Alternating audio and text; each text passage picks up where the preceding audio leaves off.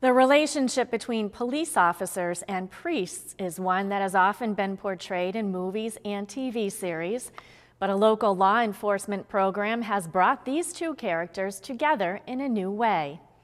Rebecca Drake has the story now of a young priest who is working and walking with police officers to make Springfield neighborhoods safer. It's been featured in the New York Times and on the 60 Minutes television program. But there is a part of Springfield's counter-criminal continuum, or C3 policing story that hasn't been told yet. The role of the local Catholic Church and the young Latino priest who, along with state and city police officers, is helping residents of the city's North End neighborhoods take back their streets. Having Father Yerrick here is a blessing. How else can I say it? One, he's young. Two, he speaks the language. He knows the culture. He knows our customs. As part of a program that depends on the participation of residents in reporting and reducing crime, Father Yerrick Mendez, parochial vicar at Springfield Sacred Heart Parish, says that on the street is where he needs to be. I think as a priest, first and foremost, I represent Christ and his church.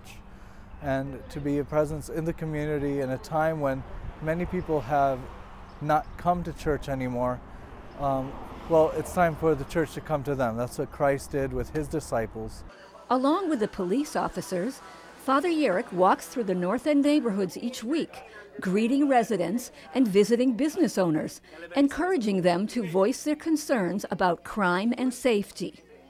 To show the community that we are here for you and that we're willing to work with you and that there's a way out of violence, drugs, gangs, and that we can establish relationships of trust and not so much of suspicion with each other. During the neighborhood visits, the priest and the police officers invite people to attend weekly community meetings, like this one held last spring at the Sacred Heart Community Center. Father Yerrick has become very, very well known now in the North End. People are going to him for all sorts of entanglements. During the meetings, police officers, citizens, local students, and representatives of community organizations report on their activities and share concerns and ideas for improving community life. We just want to bring the community more aware that mental illness services. One regular participant in the weekly meetings is Ted Kupak, a longtime resident of the North End. In my neighborhood, which is located right in the center of North End, I've seen just about everything you could see. I've seen the shootings, I've seen a lot of violent domestic problems, a lot of gang problems. And in the 3 years that the state police and the local police have been working together, I actually saw this diminish, start spreading apart. Diminishing gang activity and gun violence is exactly what the C3 program is designed to do, according to the guy who brought the idea to the Massachusetts State Police Force. 99% of the folks down there don't want gang members or drug dealers in the community. But unwittingly, they passively support the behavior. So what counterinsurgency or the C3 policing does is we want to turn that on its head. We want to isolate the gang member and the drug dealer by, with, and through the community. State Trooper Michael Catone, who also is a Master Sergeant in the U.S. Army Special Forces, thought that the military model that helped deter insurgent attacks in Iraq would work in Springfield. And he was right. 1 year after the program started, police records showed a significant decrease in gang-related crimes. But the numbers aren't the only things that have changed. This is a very proud neighborhood. These are very proud people.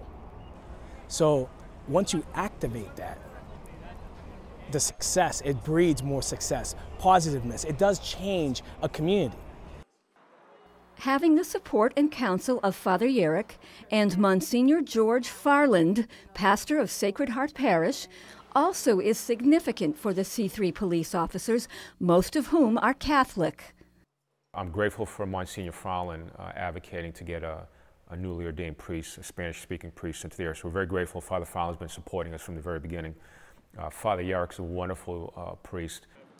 But as much as he has given to the C3 policing program, Father Yarrick says he has received an even greater gift. Just being a part of this program, being a part of these walks, has allowed me to really put a face to the people that I pray for each and every day. And it gives me a renewed sense of purpose and awareness of what's actually going on, what are the needs, and that leaves me a little more open to the Holy Spirit's whispering into my ear saying, this is what you need to be doing. Yeah. The people of the North End would likely agree that this priest is keeping his promise to bring the compassion of Christ to those he serves each day.